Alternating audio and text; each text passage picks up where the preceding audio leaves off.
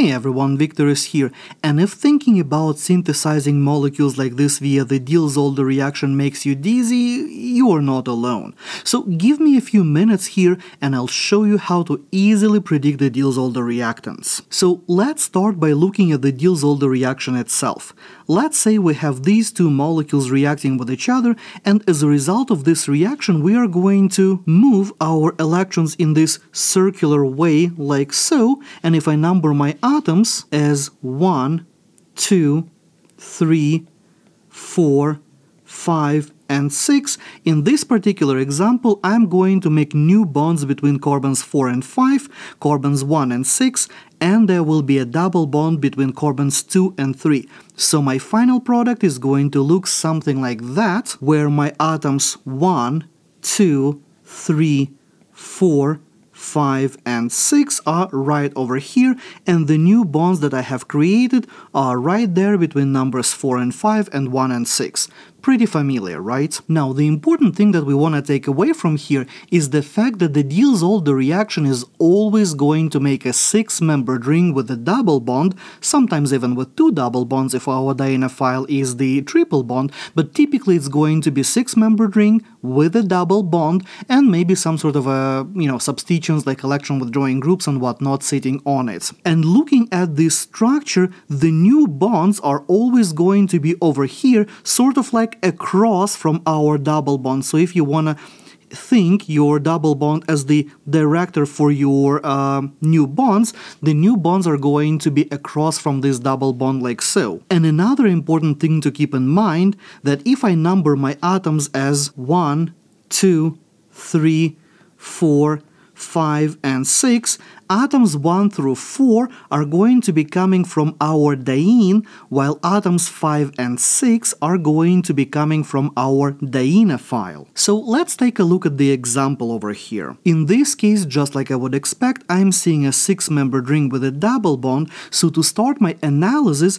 I'm going to number my double bond as carbons number 2 and number 3. Then I'm going to number the rest of my ring here, and I'm going to indicate for myself that the new bonds that I have made here are between 1 and 6 and 4 and 5. So carbons 1 through 4, those guys are going to be coming from my diene, while carbons 5 and 6 are coming from my dienophile. So breaking my molecule at these two positions, I'm going to get the starting materials that look like that. Now notice that I do have a double bond between carbons 1 and 2 and carbons 3 and 4. Those are the double bonds in our starting material. In the product, there will be only one double bond between 2 and 3, but in the starting material, diene, well, has 2 double bonds.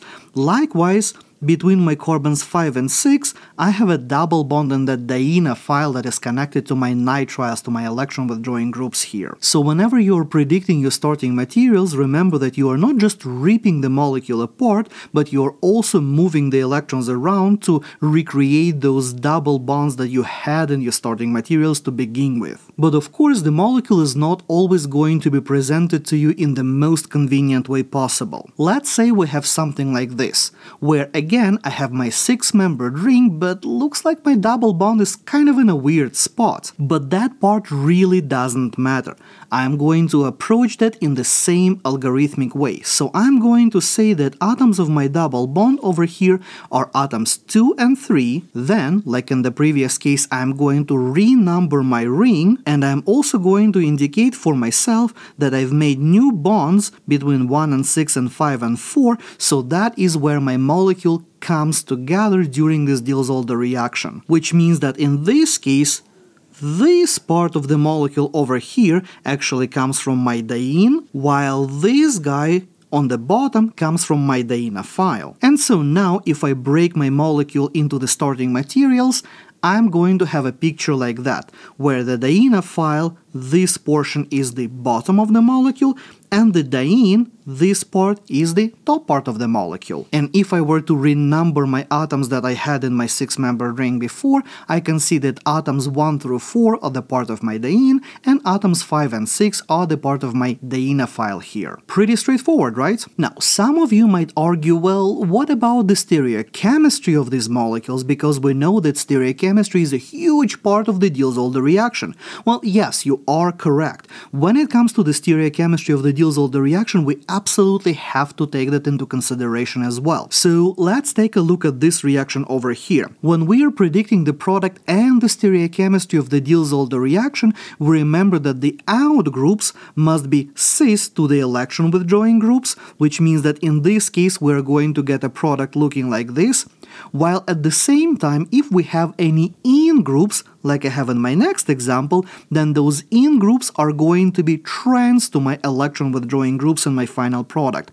We remember that as the endo rule. And the cis-trans trick is basically an easy shortcut how we can determine the stereochemistry of the Diels-Alder reaction. I do have a dedicated tutorial on that, so if you need a refresher, make sure you check that one out. So how are we going to apply that to the actual example? Well, let's say we have a molecule that looks like this and we need to predict the starting materials that gave that product in the Diels-Alder reaction. Well, there are a few things that I'm going to notice here right away. The first thing is that my carbonyl over here is going to be my electron withdrawing group. I'm also going to be making the bonds right over here in my 6-membered ring, so that's where I'm going to be splitting my molecule. I have one group here, this methoxide. That group is trans to my electron withdrawing group, which means that in the original molecule that must be an in group.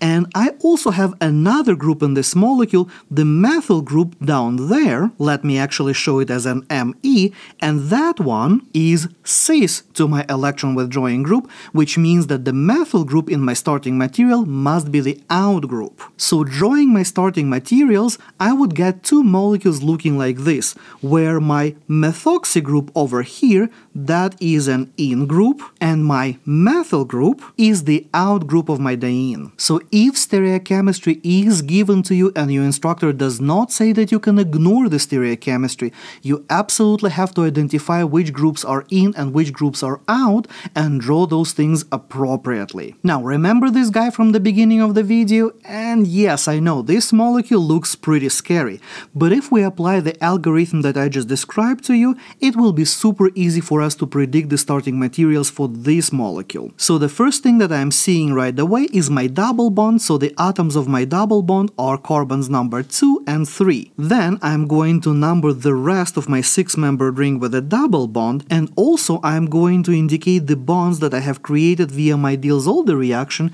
so those are going to be the bonds between the atoms 1 and 6 and atoms 4 and 5, which pretty much tells me how I'm going to be splitting my molecule, which means that the starting materials should be this pair over here. And I'm going to renumber my atoms for the clarity's sake so you can see which atoms are which. Now, of course, if we wanted to make it more fun, we would add some stereochemistry here. Let's say like this, I'm going to put wedges on all of my bonds.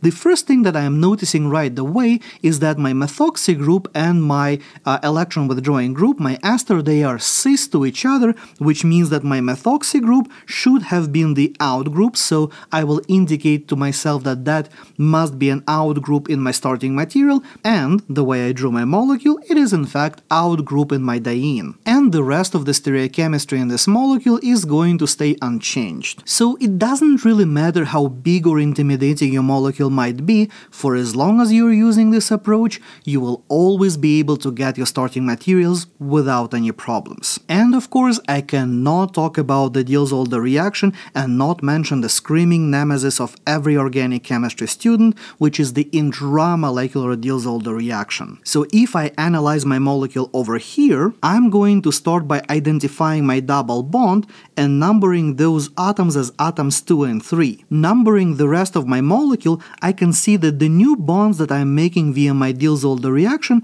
are going to be right over here between 1 and 6 and right over here between 4 and 5, which actually means, if I pay close attention to my molecule, that I end up with one continuous structure over here that's going to make my starting material. So essentially this is the product of the intramolecular Diels-Alder reaction, where my starting material looks like this. And if I renumber all of my atoms, you can see that I've made a new bond over here between 4 and 5 and 1 and 6, creating this ring that essentially made my bicyclic structure at the end. And of course, if I was feeling fancy and I didn't want to leave my molecule in this form, I can redraw it in a more open chain fashion like this, where my atoms 1 through 4 are a part of the diene, my atoms 5 and 6 are part of my dienophile, and also let's number our inner chain as A,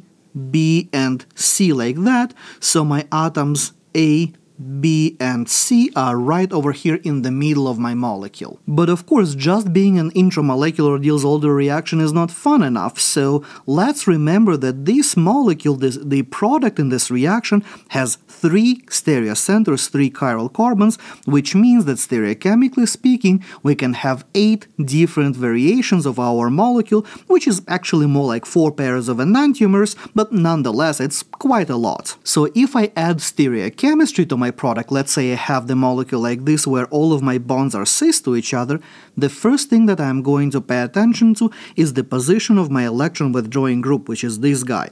Then I can see that this group being cis to my electron withdrawing group and the part of my diene, that group is going to be drawn out. And also the part of my dienophile, this part is cis to electron withdrawing group, which means it gotta be cis in my final product as well. Which means that when I draw my starting material, I'm going to get a structure like that, where the green group is out and the groups that I indicated with my orange color are in. So using my original numbering system, the atom A, which is right over here, that atom is the out atom, and atom C, which is right over here, that guy is cis to our electron withdrawing group in our final product, so that's why I'm also showing that cis in my starting material. Or how about molecule looking like this? Now I mix things up a little bit and I have some wedges and some dashes.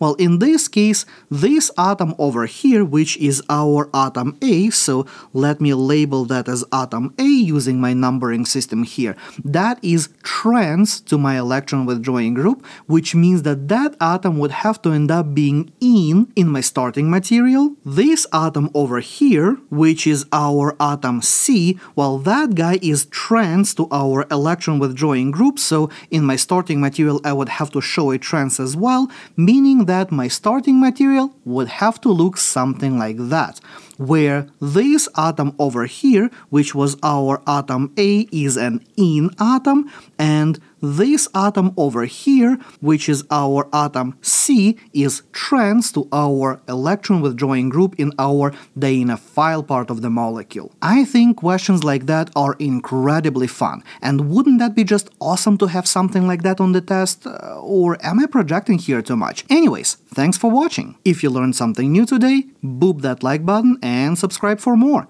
Check out this video next, and I will see you next time.